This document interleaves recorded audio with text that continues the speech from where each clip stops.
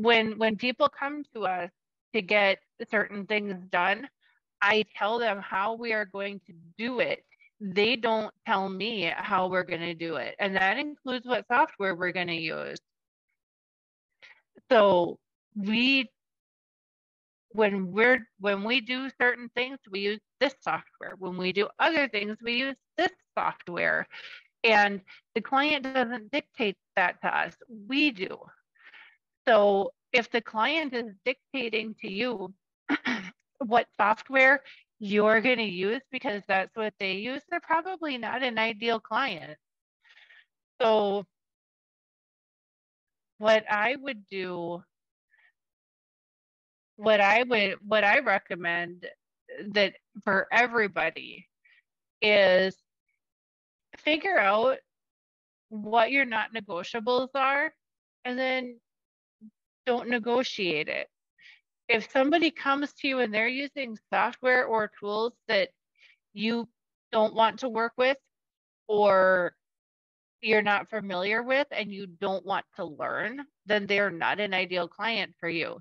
But if they come, if you get a bunch of people coming to you with the same like app that they use connected to your preferred software, then I would definitely take a look at what and if you do want to expand your knowledge base to include supporting that software.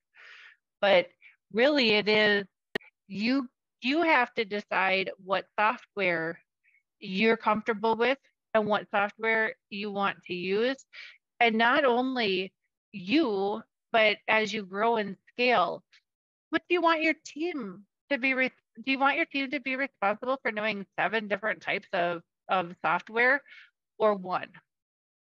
And for a while, it was always like, okay, however whatever you've got, we'll work with, whatever.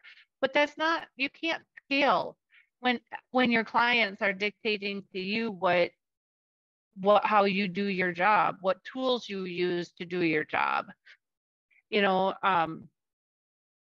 Joe Woodard has a good example of if accountants owned a coffee shop, there'd be shelves filled with different coffee makers because they would let the client say, no, I don't want you to use that. Well, I want you to use that coffee maker. And I want you to use these beans, not those beans.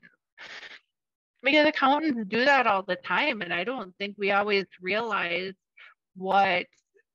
how big of an issue that it is until all of a sudden we're like, you lose control of your business because you are using so many different softwares and you can't scale.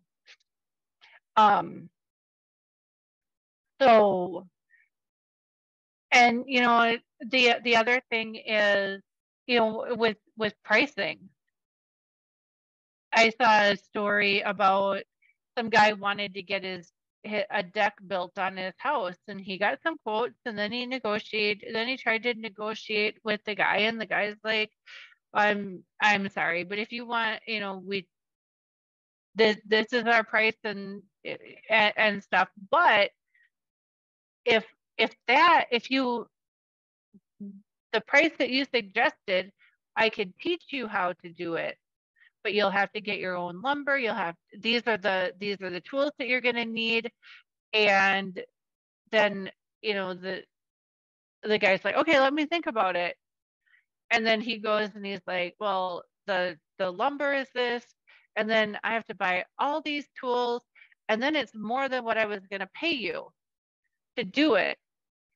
And the guy's like, all right, what option do you want?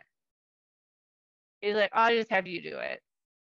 And because people just look at things, when we don't show them all the value of all of the things that we bring to the table, they don't see the value. A lot of times people treat accounting and everything just as data entry and as an expense, not an investment in their company. And we need to change that.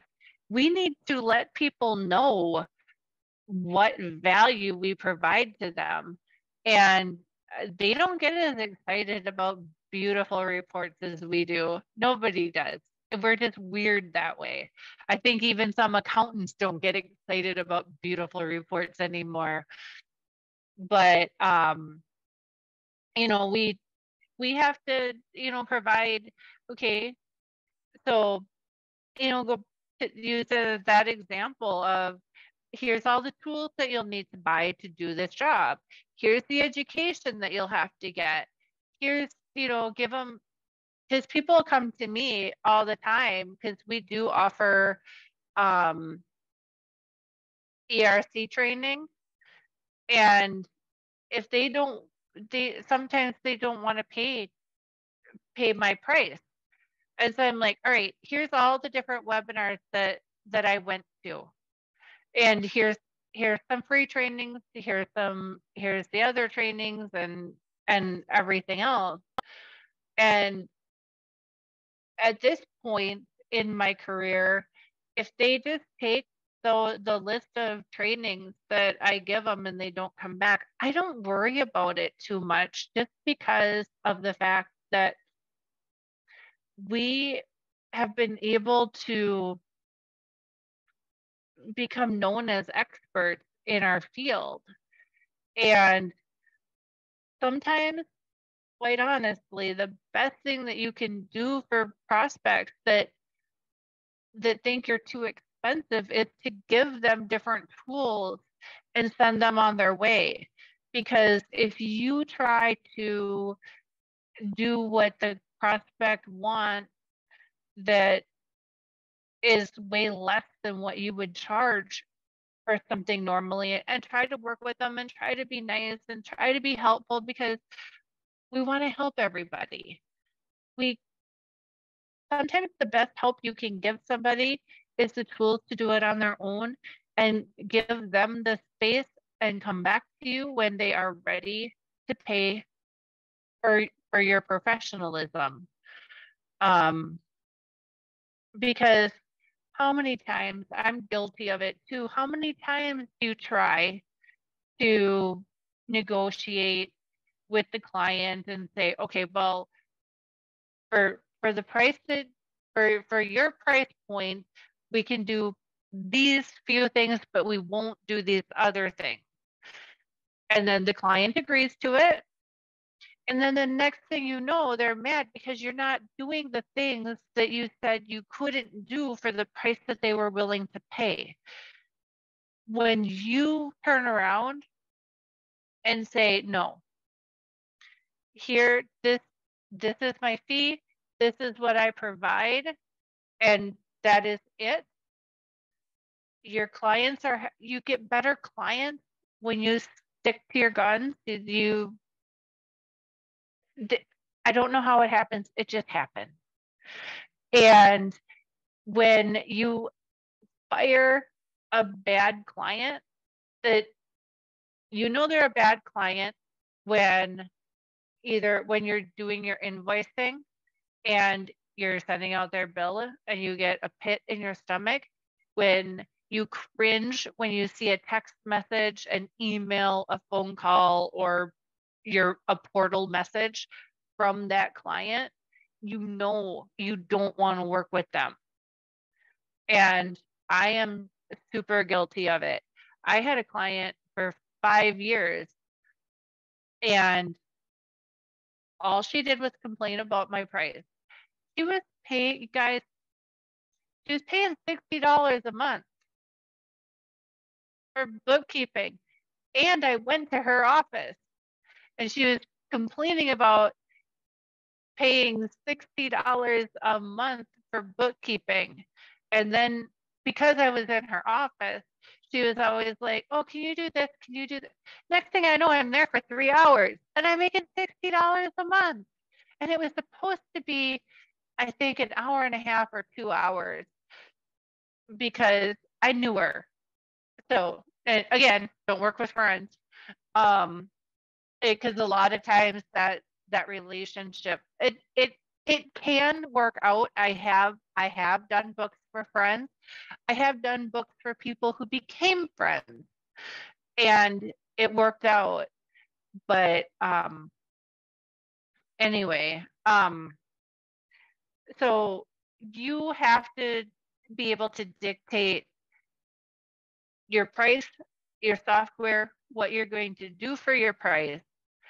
And when you get rid of a bad client, all of a sudden you'll get like 3 new better clients that are going to replace that one. And I don't know how it works, but every time I have fired a bad client, I have gotten at least 3 new prospects that were way better than the client that I got rid of. But it doesn't always happen if the client fires you. I have found if the client fires you or does really shady things to you,